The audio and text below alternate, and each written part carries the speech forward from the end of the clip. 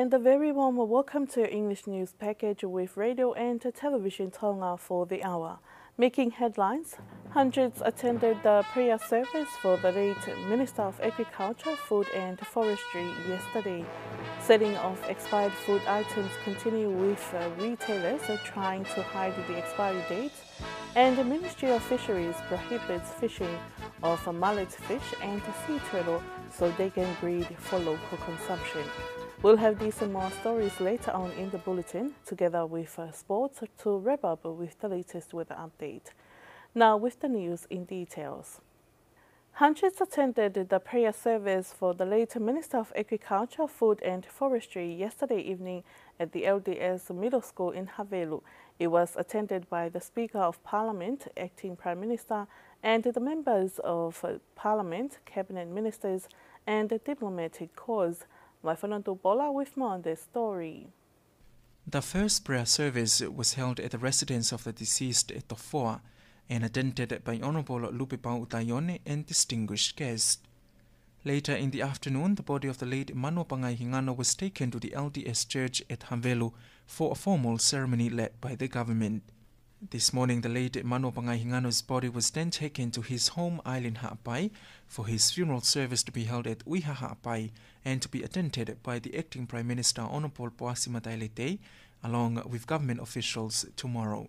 As such, all flags in Tonga will fly half-mast on Thursday to show respect for Liami Mano Pangai Hingano, in which his body will be finally laid to rest.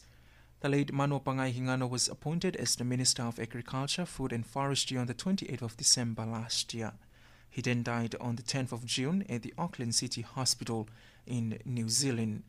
Vahefonatu Paula for Radio and Television Tonga News. The Consumer Affairs Division of the Trade Ministry is urging the public to be more cautious of some products with expiry dates that have appeared in some shops, while also advising people to always check the expiry dates and on food items before purchasing.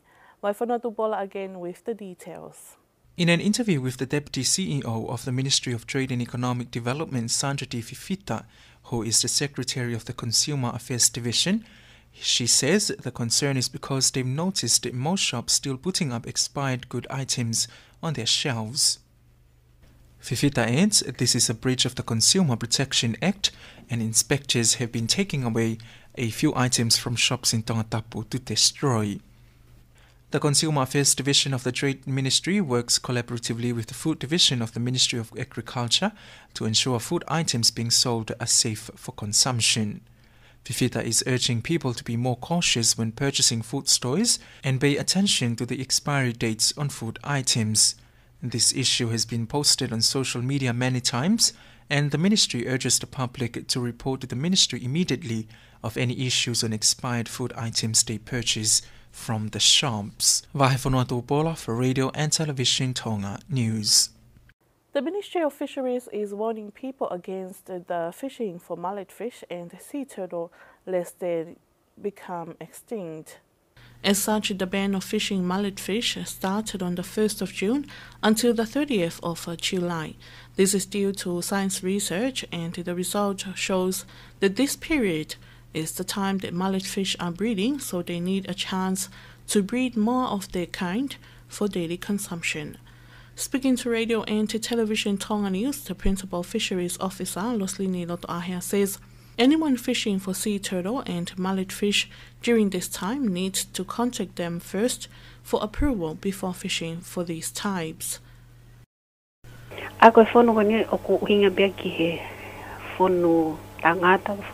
This regulation is applied to female and leatherback sea turtles only, except for male sea turtles.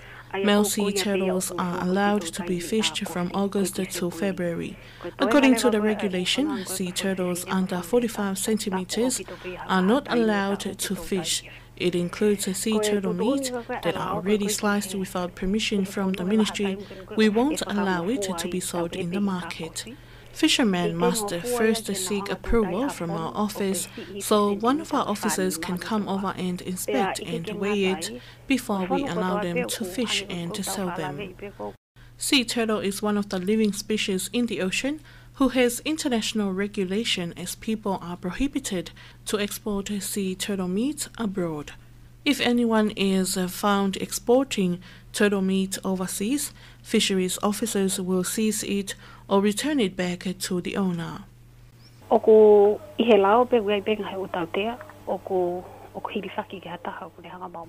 There are punishments for those breaching this regulation.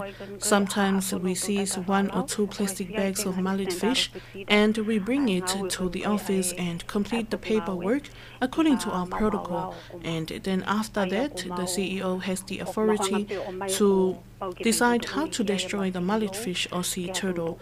In the past 5 years, after reporting to the CEO, then he will say to take it to the Longa Center so they can use it for consumption as a way of destroying it.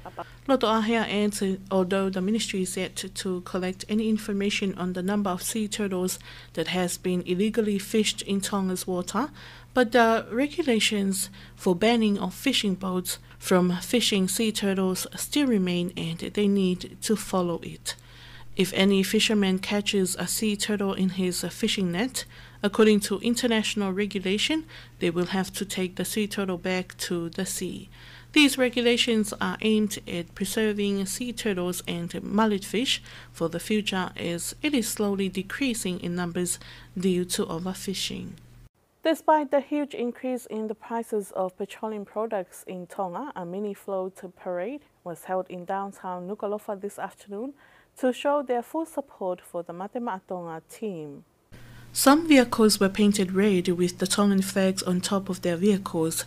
It is part of showing the members of the Tonga team that although they won't be at the Mount Smart Stadium on Saturday for their games against the Kiwis to cheer for them, their hearts and thoughts will be with them. Today's mini float is just the beginning of the nation showing their 100% support for the team. Government buildings and private residences have been painted red, as well as students wearing red to school today.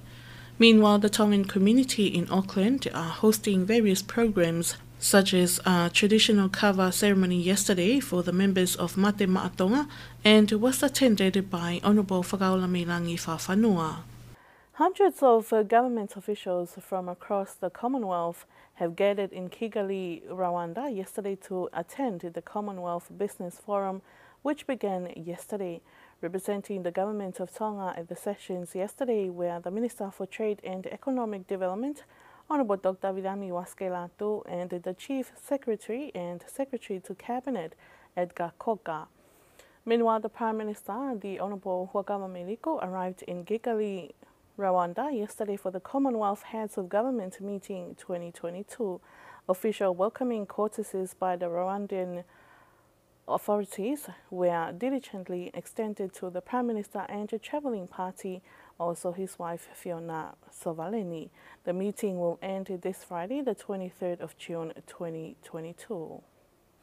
And the Tonga National Centre for Women and Children is encouraging the victims of domestic violence that there are safer places for them when they feel insecure or unsafe at home.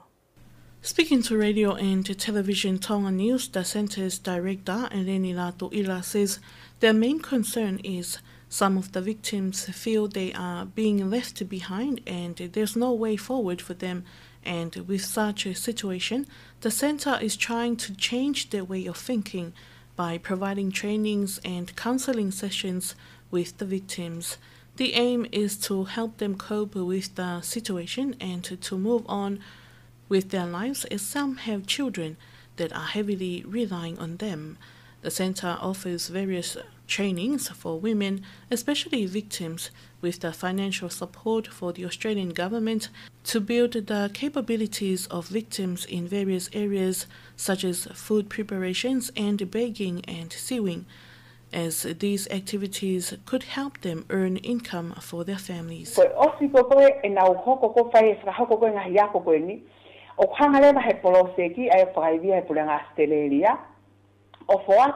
Once they've completed the training under the Australian-funded project, the participants will be offered with the required resources to run their own business with hope that it will help them financially. Once they are fully equipped, women could be more independent and are capable of looking after themselves and their families.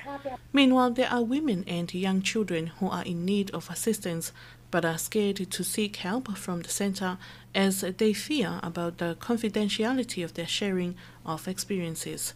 But Latu clarified that such information is highly confidential. However, Latu is encouraging the public to contact the center if they know anyone who is facing domestic violence at home or is a victim of any sorts of violence, such as violence against women and girls, should be ended. The center was started in 1995 by the Catholic Women Lead Project, used as a safe house, but then they handed it over to the government with the same goal of helping women and children, as well as economic empowerment. And that concludes tonight's English news package, but before we part, here's one final look at tonight's top stories. Hundreds attended the prayer service for the late Minister of Agriculture, Food and Forestry yesterday. Selling of expired food items continue with retailers trying to hide the expiry dates, and the Ministry of Fisheries prohibits fishing of mullet fish and sea turtle so they can breed for local consumption. And that's it for tonight. Thank you for your company. I'm Alice Dubo. Have a blessed evening.